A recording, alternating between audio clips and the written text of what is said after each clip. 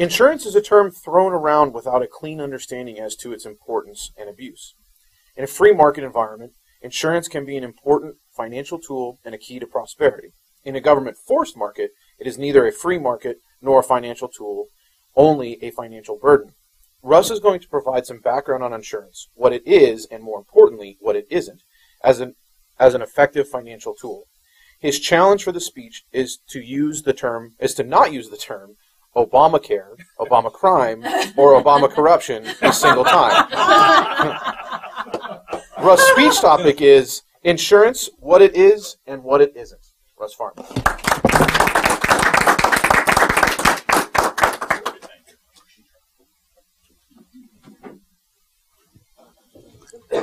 Good morning, fellow Toastmasters. This morning I'd like to talk about insurance, give a little background as to what insurance really is. Insurance, unfortunately, or fortunately, is a risk mitigator. If you can pay for things, you pay for things. If along the way you run into a catastrophe, you'd like to have some mechanism available to you that provides for getting through that catastrophe and still having enough money to buy a beer in the evening. Okay, so insurance as a risk mitigator, you pay either up front or you pay along the way, and if and when, maybe never happens, but if a catastrophe does happen, then the insurance will protect you financially and pay for that catastrophe. So you can pay for your normal repairs on your house, but if your house burns down, you'd like to have some mechanism financially to recover so that you don't have to pay $300,000-$400,000 out to replace that. So you can pay the little things along the way, and that works, but it's these catastrophes, these big problems that you run into that you want to mitigate against. The insurance industry must, by its very nature, have a large number of people who are paying into this system such that they can build up this reserve, and when a catastrophe does happen, there's sufficient money to pay for it. And the theory is that there's only going to be a limited number of catastrophes that happen at any one point in time. So to have a catastrophe here in Colorado, a flood, at the same time that Mount St. Helens erupts, at the same time there's a hurricane that hits New York City, probably isn't going to happen the same day. And they're betting on that. They're betting on the fact that not every year we're going to have a major flood coming through Colorado.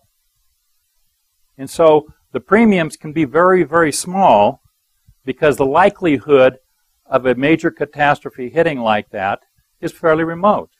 On the other hand, if there are catastrophes that hit all the time, they have to vary those premiums because ultimately they have to have sufficient revenue, they have to have sufficient reserve to cover for all these catastrophes so they don't go out of business.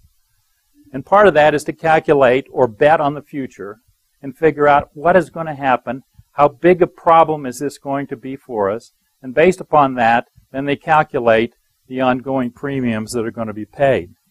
So visually what this looks like is that you have a certain amount of payments, costs that you incur over time, symbolized by this green line.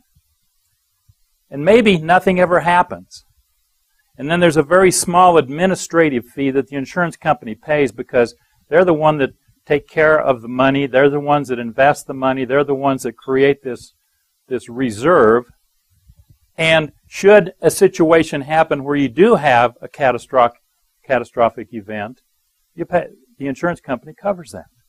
So your total premiums paid out are going to cover the ongoing cost that's going to have to be paid by the insurance company. But more importantly, there's a slight administrative cost, and it could be that the only time their insurance is ever paid out is when this catastrophic event comes about. Okay. So now we get to what insurance isn't. Insurance is not averaging of your ongoing payments. So if you have insurance, for example, that pays for all of your car repairs, it's really not insurance. It's just you're just paying for this along the way, and you're averaging those payments out. If your insurance is to pay for all your medical expenses every time you go to a doctor. That's not really insurance. That's not mitigating any risk at all. That's just averaging your payments out. And it's even better if somebody else is paying for it. But it's not insurance. It is not insurance at all. There is very little risk. You're not mitigating risk. You're just averaging payments. So what does that look like? Well, what that looks like is you have your ongoing costs that you incur along the way. And then what you do is you have administrators associated with you're paying this money into somebody and somebody's taking care of these monthly payments.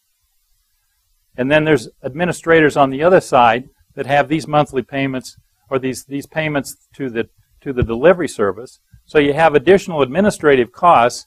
So instead of paying your average cost plus a little administrative cost, you're paying an inordinate amount of additional funds to pay for all these administrative costs. So if we have a doctor here, okay, Dr. Dave, all right. Then we have Julie's over here. He's sicker than heck. You know? Okay, but he's got some money. See, he's got some money that he can pay for this doctor. Okay, so he pays for the doctor, and the doctor takes care of him. Now, when we get administrators involved, there's all this money that Julius has over here, except he's got to pay this administrator, and he's got to pay this administrator, and oh, by the way, there's a lot less money for this guy over here. And why do our insurance rates go up? That's because it's not insurance. That's because it's paying for this averaging concept.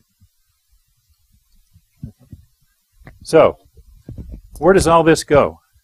Where all this goes is we have this Ponzi scheme. Okay? This Ponzi scheme basically is where you're paying money into a system and there's more money that's being paid out to the early people to influence them, to get them excited about what's going to be paid to them later on. And as long as you have more money coming into the system than what's going out, it works pretty good for a short period of time. Okay, so the Ponzi scheme looks like this. Money's paid in, money's paid out. You build up this reserve, except at the point in time where more money's being paid out than is paid in, all of a sudden it starts crashing. So what do we have? Social Security, Ponzi scheme. Rick Perry mentioned that.